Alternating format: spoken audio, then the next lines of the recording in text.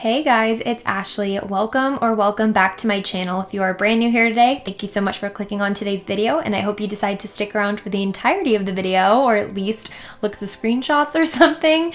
And if you're a returning viewer, thank you so much for stopping by yet again for another speed build. So I believe what I'm gonna call this build is a light and airy apartment. We are building in, what is the name of this? 17 Culpepper house. I'm almost certain. I believe this is medium wall height, which I don't typically mess with, or at least I personally don't like building with medium, and especially not tall walls. But to kind of get past that, with there being so much extra space on the walls, I like to use platforms, and I've become a lot more comfortable over the last couple of weeks, honestly, with platforms and how to kind of work around them and different issues I have with them, I suppose. So I'm more of a platforms person now. I can get behind it a little bit more, especially in builds like these apartments where I can't control how tall, I was gonna say how tall and how high the walls are, but I just combined it into one word. But it's just like an easier way to make the walls not seem so tall. I hope you know what I mean. But yeah, this is going to be a light and airy apartment. I use lots of neutral colors here, I would say, and lots of light colors. So some whites, some creams. I believe green is like my pop of color in most of the rooms. So I also wanted to tell you that I believe that this room, or this apartment would be best for a single mom and two toddlers. The toddlers could be twins, or they could just be really close in age. I honestly was thinking it would be kind of fun if the mom had a toddler and then adopted another toddler because she couldn't have any more children, or she decided not to have any more children for whatever reason. I don't really know why she's single. Maybe she fell on hard times somewhere along the lines with the toddler's other parent, or I don't know. I really didn't think about it too much, other than I thought it would be nice for a single mom and two toddlers to be living in this home. So I do clutter up the build just a tad bit with some toys that kind of work their way into the living room a little bit, but overall nothing too crazy. It's still a very clean, very sleek build, I suppose. And here is where I'm making the platform. I just bring basically almost the entire apartment up one level, and then the kitchen and the entryway are all like ground level essentially.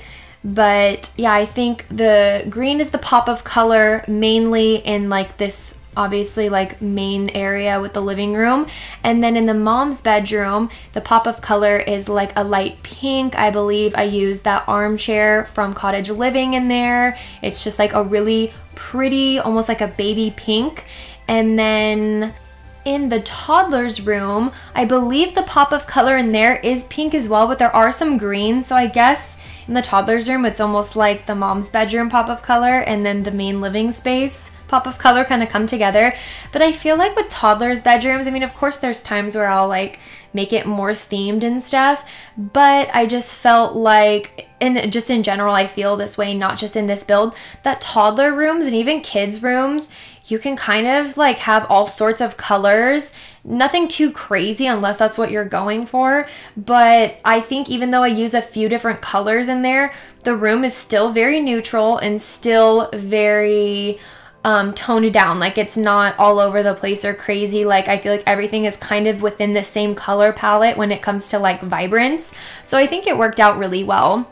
But here I'm just starting to clutter up the build with, of course, plants, if you couldn't have guessed.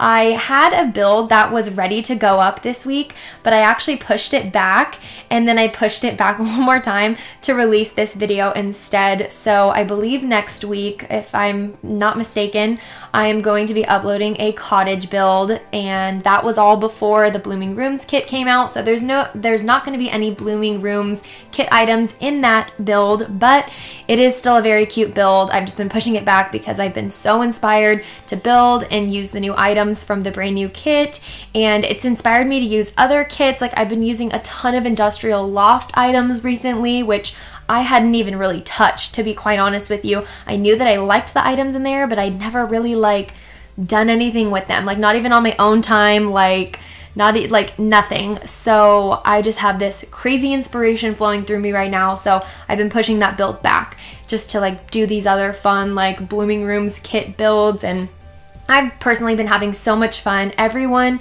in the Sims 4 community, and just like, I guess I could say the Sims community, is so creative. It is insane. I've been watching so many speed builds recently, and you'd think that with all of the items that we got, I want to say we got 24 items, and of course that is a lot, and a lot of the plants that came in that kit are extremely versatile and stuff, but I just feel like they go well with so many different things. So I've seen so many different ideas that people have had and different ways that people put together their builds, whether it's a small home or it's like an off-the-grid home or it's like an apartment like this. Like, you could just be so creative, and so I've just been super inspired recently. This is one of the first times in a while that we've gotten, you know, new content, and I've just been soaking it up, and I've been so happy with it, and my brain has been so happy. Like, I'm literally so ahead of the game with all of my builds that are coming up, so I'm just in a very happy place when it comes to The Sims right now. But let's get back to the build now. With that being said, so like I said, I felt that, of course, this is a single mom. She's got these 2 toddlers that are living here, and the room is just, their room is super cute. I think I did it already, or maybe I didn't, but like I said earlier, I do clutter up the coffee table just a bit with a few toys. Of course, those will end up in either your Sims inventory or into the toy box, but felt it was cute for screenshots, and it just makes it seem more realistic. I have friends and family that have kids and babies that are turning into toddlers, and this is like what their places look like. You know, it doesn't have to be a mess, but I feel like it's just more realistic to show some sort of young life in your place. So even though this mom does have 2 toddlers, and this toddler bedroom is kind of a weird shape, we made it work, and they have plenty of toys in here. It's still nice to have everyone kind of be in the same area at once. You know, maybe this mom enjoys cooking or doing some work at like her dining table with her laptop, and like the twins, why do I say twins? It's because they're like the same age, but the toddlers can play out in the living room or watch TV, or they could take naps out there, like whatever the situation may be. It just kind of shows that their toys don't have to just stay in their room. Like, they can bring the creativity and the fun out into the living room and all be together and be social that way. So that's kind of what I was going for.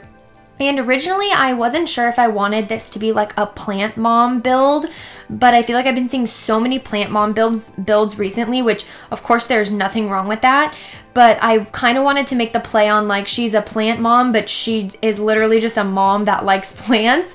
But I feel like plant mom makes it seem like almost like she doesn't have kids, and like she's a mom to her plants. I hope that makes sense.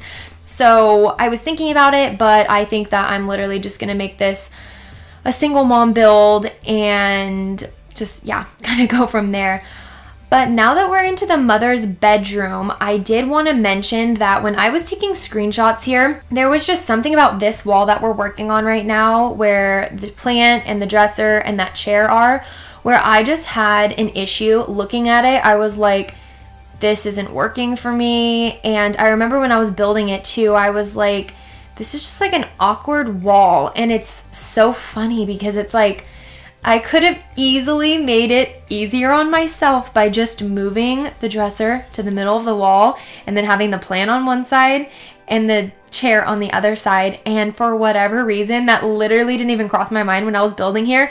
And it doesn't make it onto into the actual speed build, but you will see in the screenshots, I did in fact end up moving the dresser to the middle. So then I can't remember like what side the plant, what side the chair's on, but then the plant and the chair are on either side of the dresser. And then I end up having a hamper over here. It's not a functioning hamper, it's just the one from base game. And I stack some towels on top of it. I end up moving that over to where the console table is. That ends up being right here. So you'll see in the screenshots, this room does end up looking a little bit different, and I think I switch out the curtains as well. But other than that, I'm pretty sure everything else in the build is exactly how you see it, except when it's going to be uploaded to the gallery for you guys, there's not going to be the platforms enabled, because if you didn't already know, the platforms make it a separate room, and in order to upload an apartment for you guys, I have to upload it as a room. So that's the only thing, but you can always screenshot the screenshot and be able to recreate the platform yourself. It's very simple. It's just one tile raised up, and then you'd be good to go. So with that being said, if you do want to download this or follow me over on the gallery, may as well, right? My EA ID is ashleyyangelinaa with 2 Y's and 2 A's at the end of Angelina. And you can follow me over on Instagram as well. I always post screenshots over there. I don't post every single screenshot. Like sometimes I'll just not include like one angle in the bathroom if it's like a teeny tiny bathroom and the screenshot is just not that appealing. It's more for like my video purposes. But over there I try to be pretty consistent over there. I'll usually break up my screenshots into like 1 or 2 posts, and I do like a carousel of pictures. But over there, my name is the same as on the gallery, ashleyyangelinaa with 2 Y's and 2 A's at the end of Angelina. And if you want to follow me over on Twitter, I'm getting better about posting on there more often, just to kind of like update on like my posts, and just, I mean, honestly, it's the same stuff that I post on Instagram. I really don't like repost many things on there or like retweet things on there, but my name is ashleyyangelinaa with 2 Y's and 1 A at the end of Angelina. But anyway, let's get back into the builds, because I feel like we really haven't talked about it too much. I feel like all we talked about was like the color scheme. So I'm cluttering up the bathroom a little bit here. Again, obviously, this household does consist of 2 toddlers, so I feel like, and a single mom. So I feel like with that being said, this mom is very busy. She kind of needs things to be easily accessible. And so I did clutter up the bathroom a little bit, but I felt like it's nothing too crazy. Like it's not messy or anything. Everything's very organized, has a place on its shelf. And occasionally I do like to clutter up the top of a toilet with just like one item. Like usually I'll put candles. This is the first time I've actually ever placed these. I think these are like the body essentials or something like that. It's just from like the clutter portion of the menu, but I figured that that would go well there because it's very realistic. I have stuff on the back of my toilet. Mine is just like matches and like a rediffuser and some tissues, but like still, it's more realistic that way, and I do like to make my builds look very realistic and just cute for screenshots, and I don't know, they personally make them more fun to play in. I don't know. You guys can let me know in the comments below. But if you guys did download the Blooming Rooms kit, let me know what's your favorite plant. I think my favorite plants, I have a few, it's really hard to pick, but the tea canisters that are right here on screen that are like on the little shelf in the window, I think that's one of my favorites. The jade plant is really cool because I personally have a jade plant and it's beautiful. And then the hanging plant that looks like almost like eucalyptus. It's not, but it kind of looks like it could be. Those are my favorites. So let me know in the comments below what your favorite items are, and we are coming up on the screenshot. So thank you guys so much for watching. I hope you did decide to, or I hope you did enjoy today's video, and hit that subscribe button, hit that follow button over on Instagram and on the EA Gallery, and I hope to see you guys in a future build. Bye.